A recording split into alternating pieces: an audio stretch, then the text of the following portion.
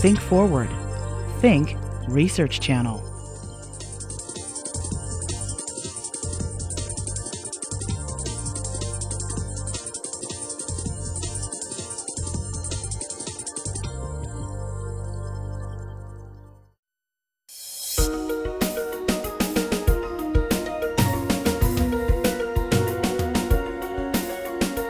There's a structural problem with genocide, which is that it tends to happen in places that are off the beaten path.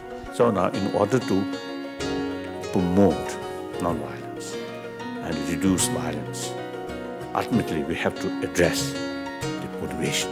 Society needs to acknowledge that learning is a lifelong challenge. The sit-ins challenge cherished beliefs most whites held dearly. At the DNA level, we're all 99.9% the same, all of us. So individuals do matter, and I think the quality of our individual leadership matters. Who is speaking for poor people? 40 million Americans make $6 an hour. Who is speaking for them? The only thing that one has after throwing everything overboard is the love that one can give.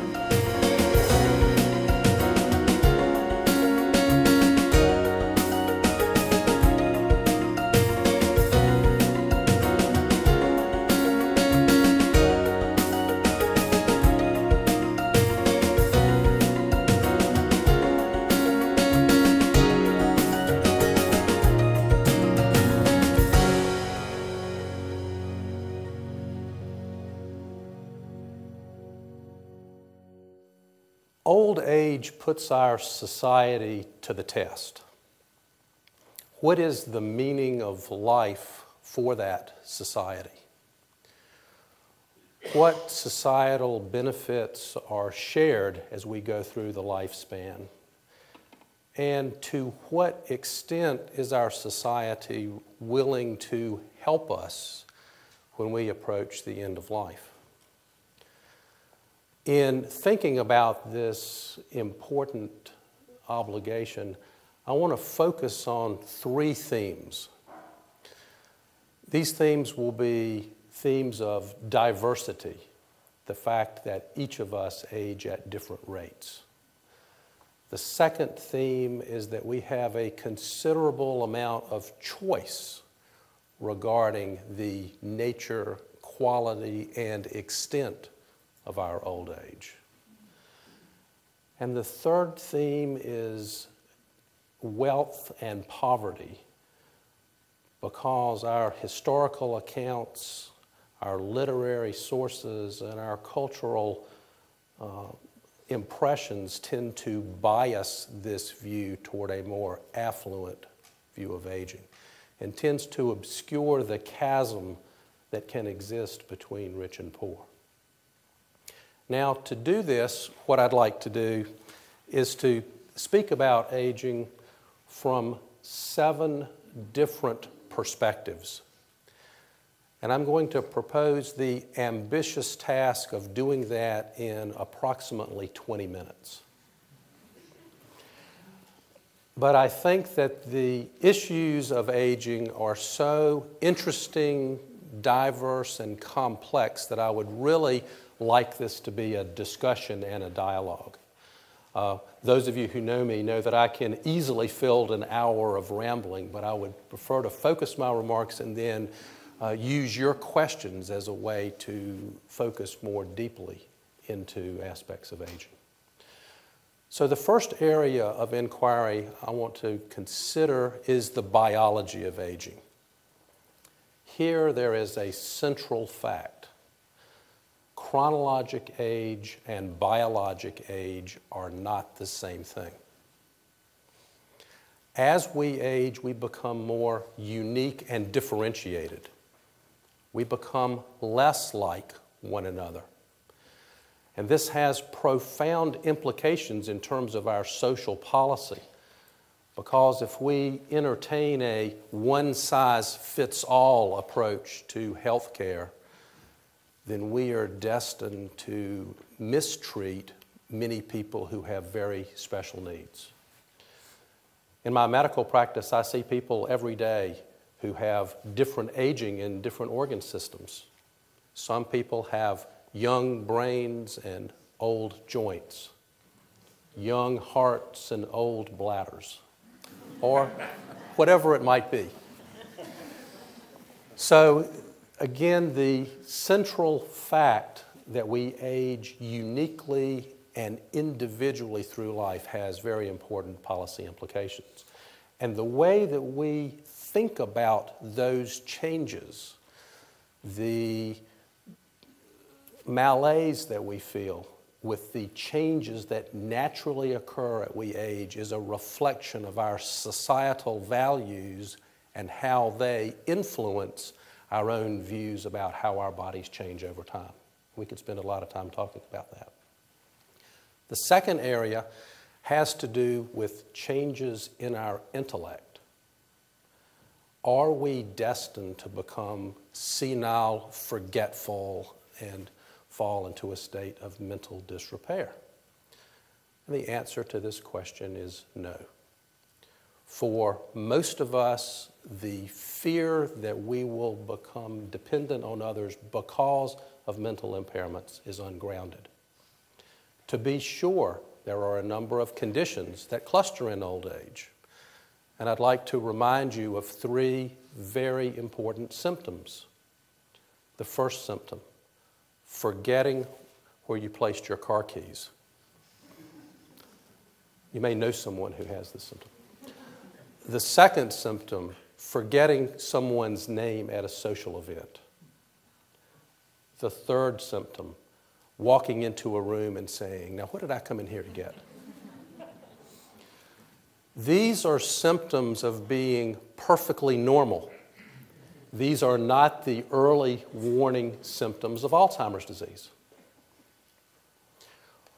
Why is this funny and a concern? Because in our society, an older person cannot afford to make a mistake. So that if we forget someone's name, I have a wonderful family. I have a beautiful wife. I have two children, two boys, 17 and 13. As far as my 17-year-old son is concerned, I already have progressive dementia.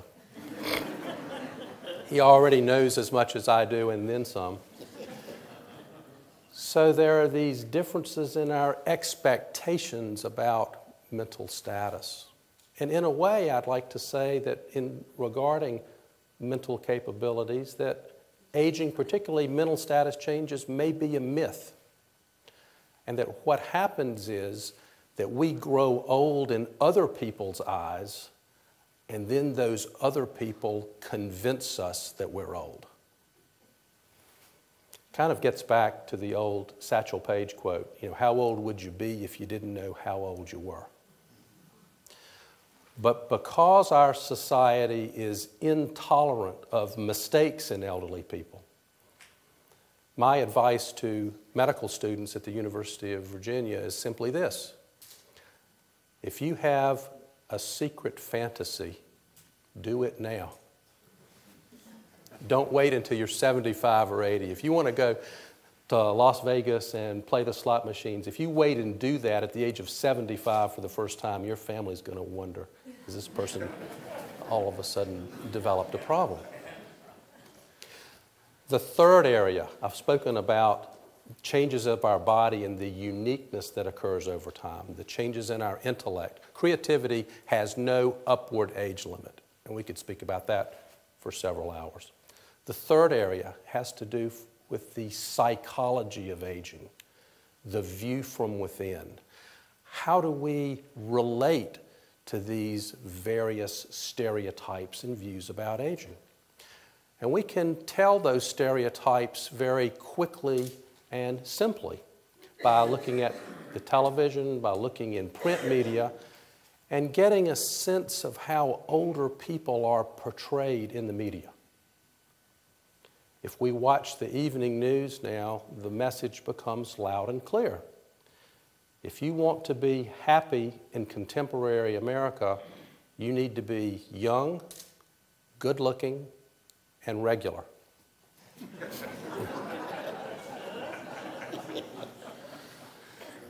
And there are a number of destructive stereotypes and I'm going to overstate them to make a point, but these are very insidious in our society. One stereotype portrays the older person as a doddering old fool, a forgetful, stumbling around kind of person. Everyone's worst nightmare and stereotype about aging. And there are a number of those in the media. And not too long ago, there was this complete denial of aging stereotype. Some automobile company had this automobile going through a children's playground, and then it said aging ahead, and the car makes some detour and goes off into the desert somewhere to do who knows what. But that's one type of stereotype. The other type of stereotype is more subtle. That shows the older person in a state of continued youthful vigor. The older woman who jumps off the golf cart, waltzes in, puts on a plastic undergarment to control urinary leakage, and then goes off in the sunset with her husband. The problem with that is not so much that it's a positive image, that's wonderful, but when people don't live up to these unrealistically high ideals, they seem to think the problem is within them rather than having it as a societal stereotype. The fourth area, family as the microcosm of culture. People who give care to others when they need it tend to receive care themselves when they need it. And in societies that treat children well, tend to also treat older people in that society well. This is a lesson that seems to resonate throughout history and through various cultures. Nowadays, our family network is different. In the past, the care of elderly people was a societal, the family caring for that person was a societal expectation. And it still is a major and dominant expectation. But things have changed so that we tend to rely more on others and government and state programs for that care rather than our family resources. How do we deal with these changes in our family? The fact that families used to live very close together. It was a more agriculturally based program. Now, family members are all over the globe. Regretfully, the divorce rate is about 50%, so that with increases in longevity, it's possible to see 5-generation family reunions, but it's also possible for a young child to have 6 living grandmothers. So these are difficult challenges that our society faces. Generally speaking, older people do well in societies that are stable and supportive. Societies that are on the move, nomadic societies, older people tend to do not as well. And we can make up our own views about the kind of society that we have now in America and the ways that that society is evolving. The fifth area, work and retirement.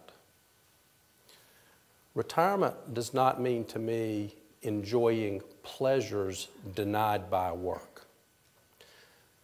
It often means the beginning of an empty future. To avoid that emptiness, we have to prepare to have projects that go through our entire lifespan. There are a number of activities around the Charlottesville area. This is a very rich and robust community, a lot of diversity, a number of social programs, the Charlottesville Senior Center, the program at JABA, a number of community agencies work hard to provide those options. But we need projects that give meaning to the time that we have. And I would say to you that in some ways, retirement has almost lost its meaning. It may mean a change in the pay scale, but not a change in health or productivity. The sixth area, next to the last. The sixth area has to do with the sociology of aging. the fact that old age and members of a society resonate through a sense of group identity. And we see this today in the news. We see an individual soldier on the battlefield feeling a sense of responsibility, pride, and participation as being part of a larger group. So as we age in our society, how do we feel? How does the group treat us? What kind of support is there? There are debates now about generational equity. Will there be the funding for older people who may need health and services in the future? What about the complexity of our social programs? Our medical and healthcare programs, of which I'm a member, are becoming more and more complicated. And I'm not convinced that with that complexity, we're gaining increase in security or in quality. Now, to be sure, there are medical errors that occur, and they need to be changed. But I believe that the basic mindset that we have this complex system, and that all we have to do is just inject some quality into that system, is necessarily going to solve it. And I think we're very close to the point now that if we simply simplified the process of care, simplified the paperwork, simplified the access, give people choice about who they want to see, that simplification would improve the quality by allowing people to spend time on what's important. Because I have to say to you that in our contemporary system, when I admit a person to the hospital, I have to fill out the equivalent of an income tax form. And it's getting more complicated. And having lived for a while in Rochester, New York, I'll say the equivalent of a New York State income tax form. Some people know what I mean by that. So, again, the fact that healthcare professionals, in the interest of safety, doing the right thing, accountability and responsibility, the fact that we spend more time with paper than with people, to me, indicates a fundamental flaw in our system. The last area. This has to do with the power of mortality and the fact that old age is counterpoised against the certainty that we die.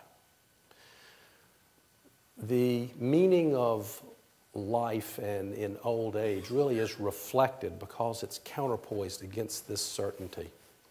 To me, understanding and appreciating our mortality invigorates and gives our lives a sense of vitality. Because what it means is that our moments cannot be relived. No matter how affluent we are, what our health status is at the moment, we have to confront a finite future. The death rate in this country is 1 per person. It's remained remarkably constant But rather than, again, being a pre-morbid preoccupation with death, to me, it adds a sense of expectancy and excitement, awareness, appreciation. It means that when I kissed my wife goodbye this morning, that it was with the awareness that we were going to be apart. That I don't have any guarantees.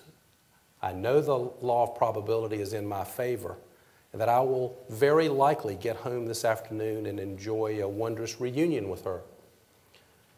But I don't, again, every time I drive 29, I'm reminded that we don't have guarantees.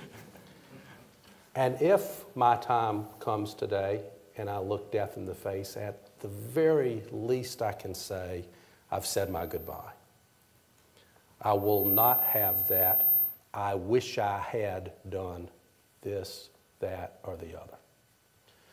So, in summary, when we think about aging, we're not thinking about a disenfranchised minority. We're thinking about our own selves in the future. And therefore, the issue is not what does aging mean or what can I do?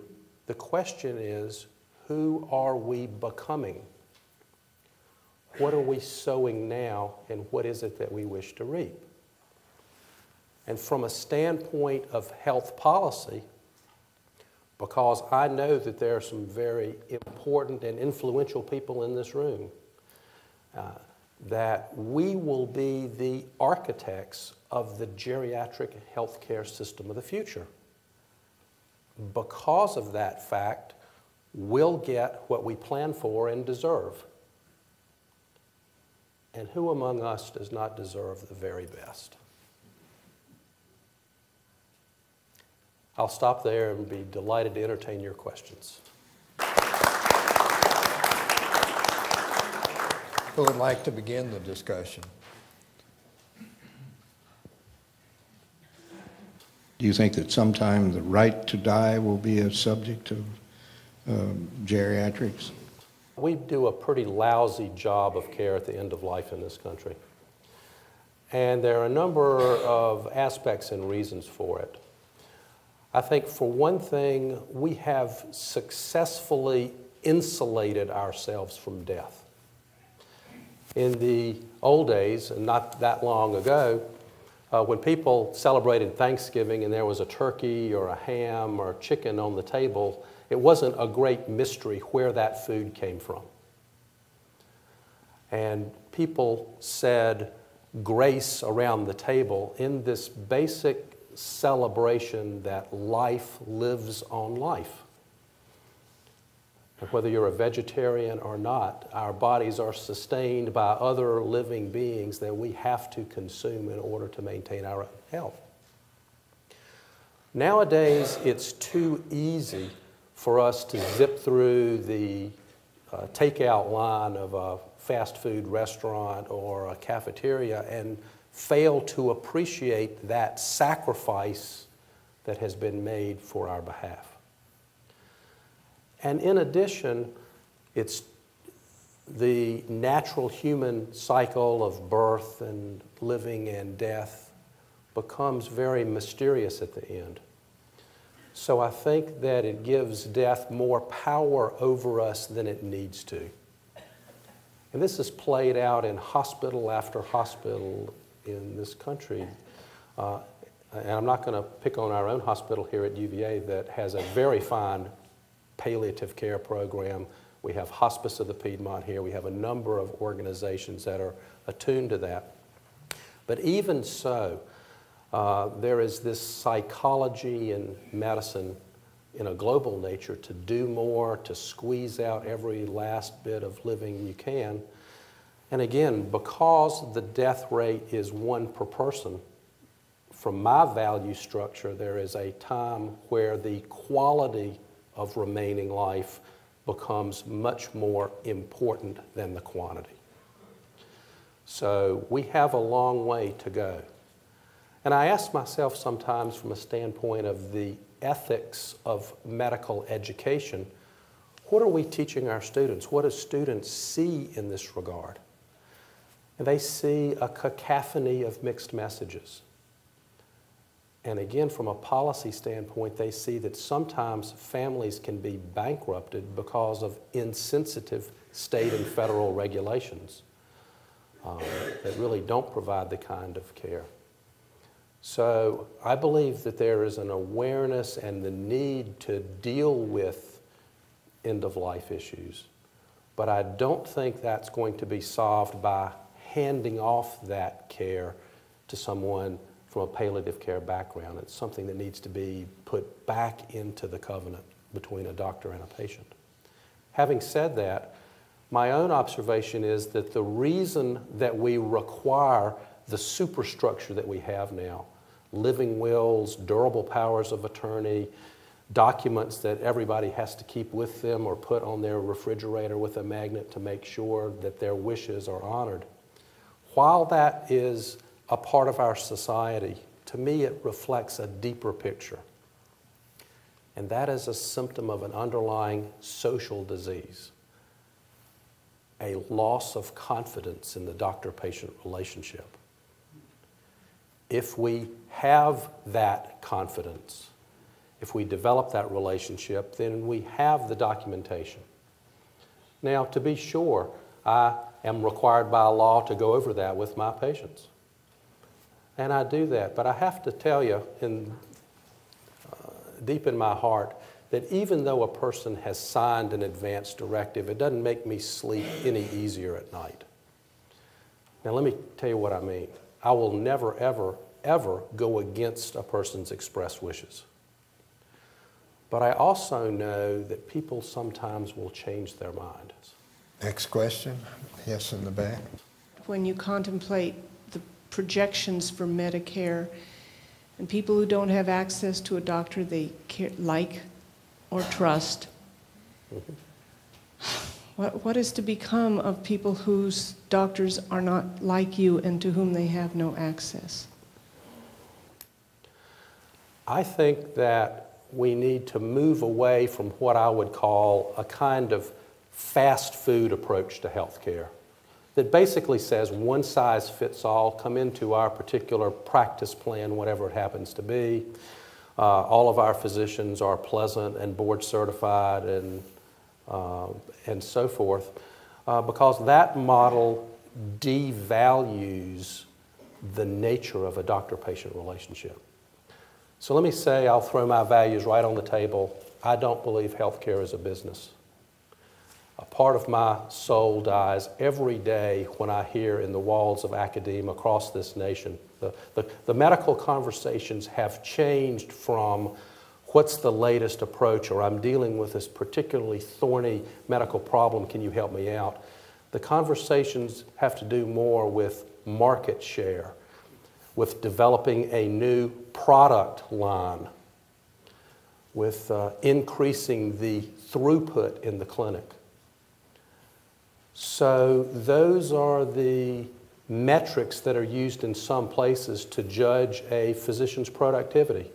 My doctor's a great doctor. He has good throughput through his clinic. And so to me, what's missing in the equations is an appreciation of quality. And right now, there's such a gap, there's so much in the middle that people go to various physicians and it's assumed that they're all basically the same. There's no way that a stellar physician can charge more or somehow be acknowledged in the system for having people who want to see that particular person as opposed to next available. And I think for freedom of choice in our society, somehow we need to link the funding of healthcare back to the individual so those individuals can choose who they want. Many of us will choose convenience depending on the nature of the problem. And that's perfectly okay. I mean, I do it myself. Sometimes convenience is what I want. At other times, maybe it's quality that what I want. And I'm willing to wait if I'm going to see the best or whatever it happens to be. And our system doesn't really allow that. So I'm open for a new experiment in healthcare that somehow maintains freedom of choice, puts the payment control back in the hands of the individuals, and by doing that, I think we will be able to reward quality because people will go to those individuals who they think offer more value for their time and energy.